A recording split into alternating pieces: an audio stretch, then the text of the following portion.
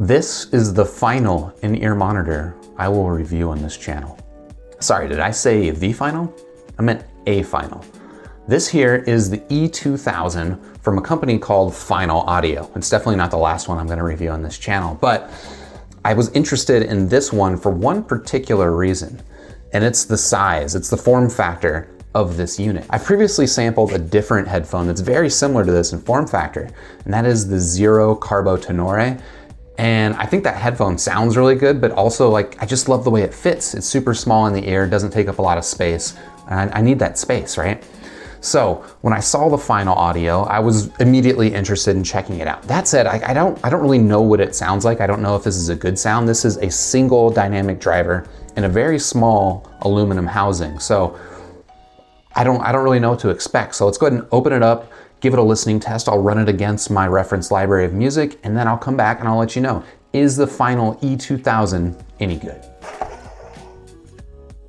All right, so we got the Final E2000 here in a box. Let's look around it and see what we can find out before we crack it open.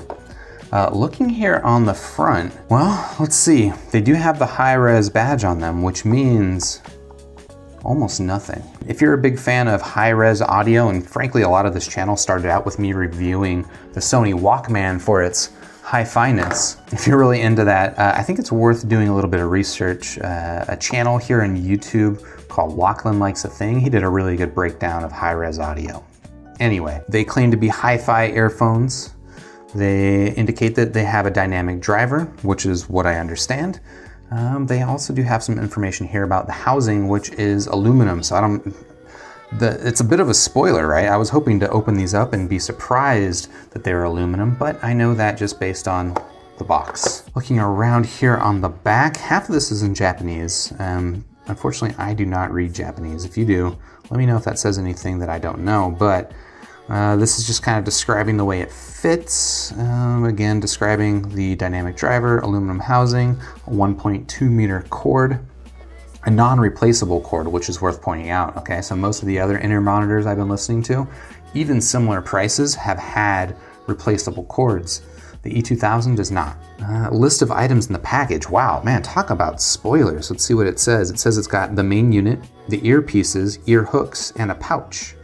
One thing worth calling out real quick is that there is a very similar item from Final called the E3000. This is the E2000. There's a 3000 as well, which looks like a very similar product. The one thing that stands out that's very different is that the metal housing is stainless steel rather than aluminum, and that gives it kind of a cool glossy steel, almost a chrome look. That one's only like 10 bucks more, and you might be wondering why I didn't get the E3000. Why did I get the E2000 instead? And two reasons. One, I actually like the black look better, which is that's pretty superficial, okay? And then the other one, this is a little bit less superficial, but just based on reading around what to expect from these earphones, it sounded like the E3000 was a little bit more on the bassy side and the less bright, and that this is a little bit brighter. Now I don't know how bright this is to start with. Maybe this is gonna be too bright, I don't know.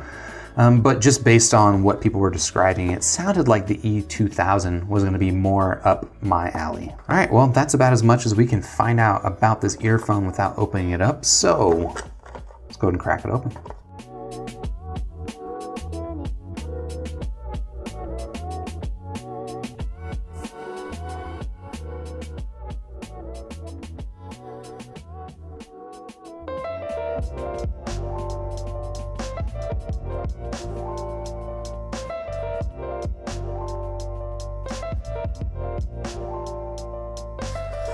Ooh, that is not even close to leather.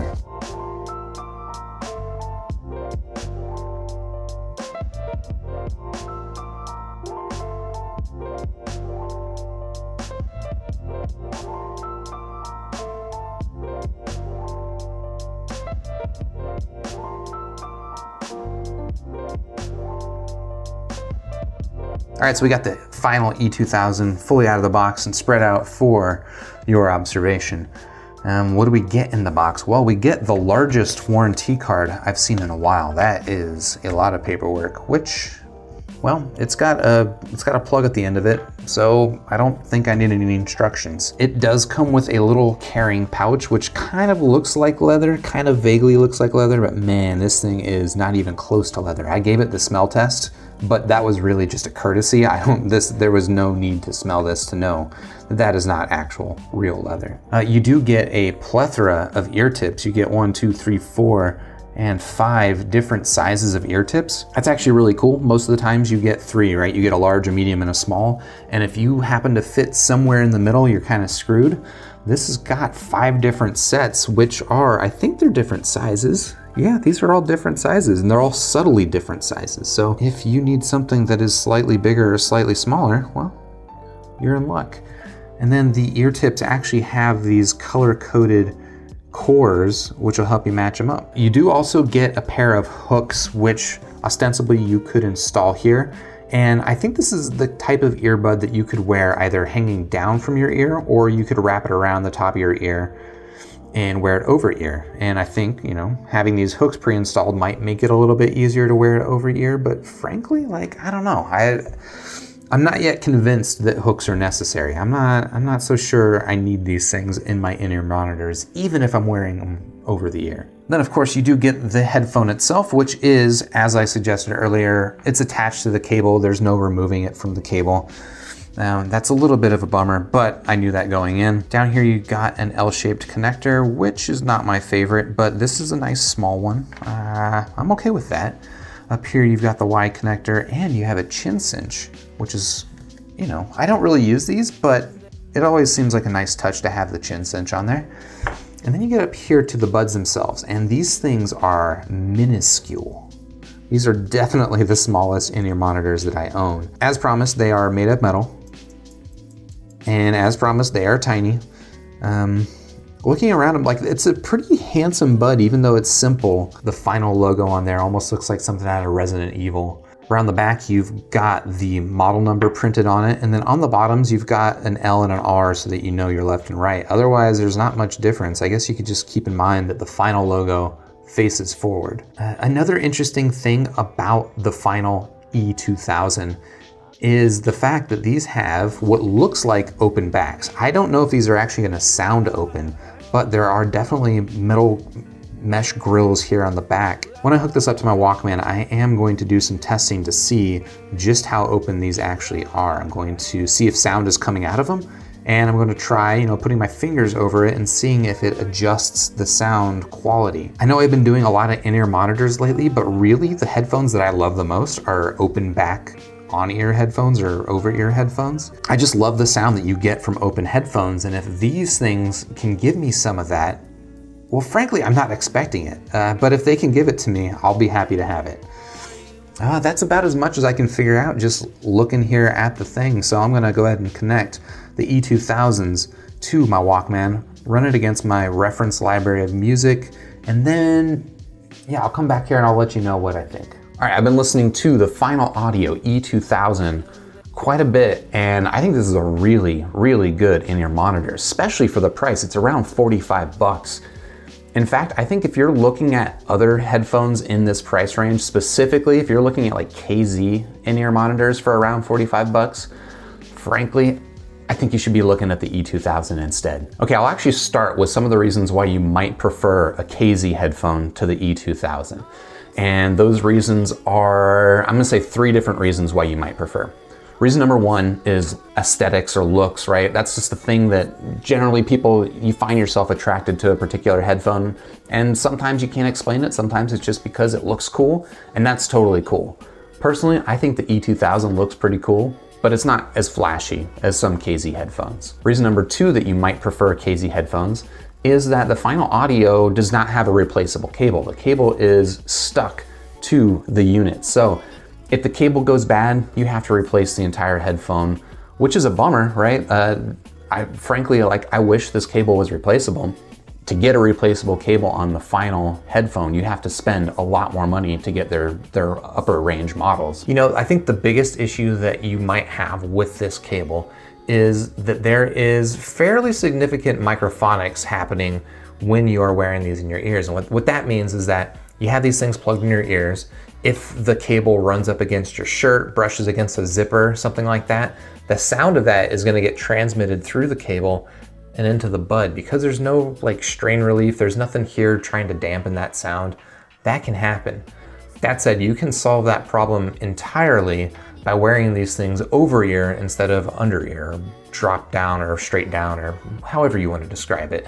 You can solve that microphonics issue entirely. So that is one reason why you might prefer the KZ headphones. That said, I don't really like the cable on the KZs. And then the third reason that you might prefer KZs is you might prefer the sound signature. I've reviewed a number of them on the channel. They all have different sounds, but typically they have pretty elevated bass and generally fairly sparkly highs. And for a lot of people, you know, that's what you're looking for. I can totally understand that. For me, however, the sound quality of the Final Audio E2000 beats all of the KZs I've heard. And a lot of that comes down to just sound signature and my personal preferences, but also just generally the overall quality of the sound of the E2000 is really good. If I were to describe the sound, I would say this is actually a little bit bassy. And that's why I do compare it to the KZ headphones, right?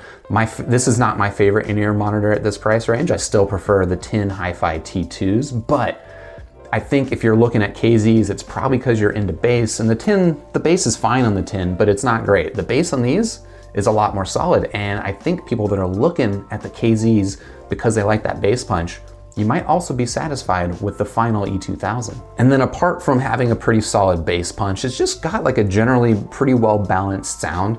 The mids are nice and present. They're maybe slightly recessed, but not to the degree that they are on most KZ headphones.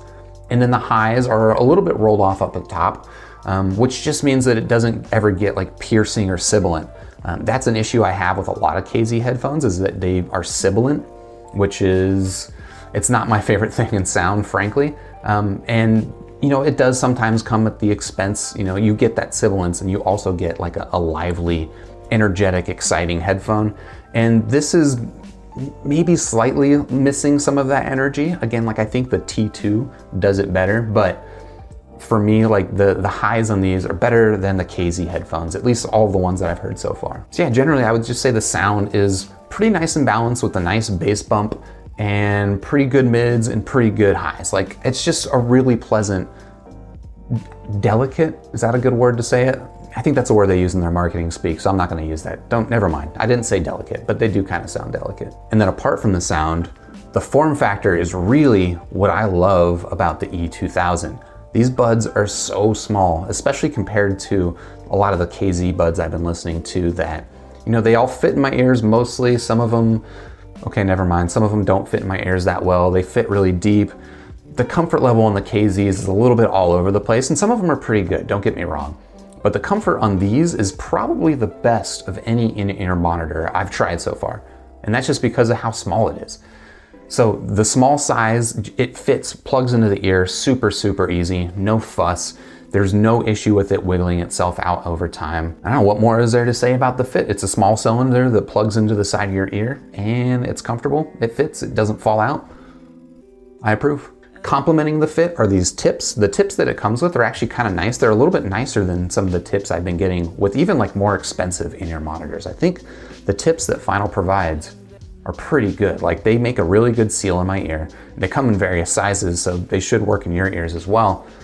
And then they also just, I don't know, they seem to preserve the bass really well and not keep a nice punchy treble. I tried these tips on some other in-ear monitors that I've got, and I can't say they made the sound super better, but like they're some of the best tips that I have. One interesting thing about the design of the Final E2000 is this mesh grille that they have on the back of the driver units. And I wasn't sure if that was just like an aesthetic choice or if it actually plays into the sound. So during my listening test, I plugged them up a little bit with my fingers, and it does change the sound a little bit. On Final's website, they say that the mesh allows the headphone to get like a deeper bass. And maybe that's true, but really what I found that it affected was just the sensation of space. When I plugged up the meshes, the effect on the sound was fairly mild, frankly. Like it was fairly mild, but really when I released it, just felt the sound getting a little bit more open. So it is nice that I like the mesh aesthetic of it, okay? But it's nice that it's actually playing a part in the sound. and giving these a quality that frankly I don't hear in a lot of in-ear monitors like this, right? I think the sound stage and like the space on these, definitely not the same that you're gonna get on like an open back headphone, but as far as in-ear monitors go, is pretty good. I did get a chance to compare the E2000s directly back to back with a pair of Zero Carbo Tenores, which if you haven't heard of them, you should check them out. It's a really interesting headphone. I think very similar to this, at least in terms of what it's doing, at least in terms of like form factor and like what it's trying to be, right? A relatively inexpensive, simple single driver cylinder that you plug into your ear. In terms of sound quality, the Zero I think is a little bit more energetic, a little bit more forward, and like the upper mids and the highs are a little bit sparkly. The bass on these is a little bit stronger, but they're both like pretty strong bass. If I had to choose between them, it's maybe a little superficial, but I'd probably go with the Finals just because I like the look of the Final better. I like the metal housings versus the plastic, or maybe they're carbon fiber, but I don't really like the plastic housings on the Carbo Tenores. So the Finals, they get my vote. That said, like both of them are really good, and both of them, frankly, I think beat KZ's. So yeah, the Final E2000, I think this is a pretty excellent in-ear monitor for around 45 bucks if you can get over the fact that you can't replace the cable.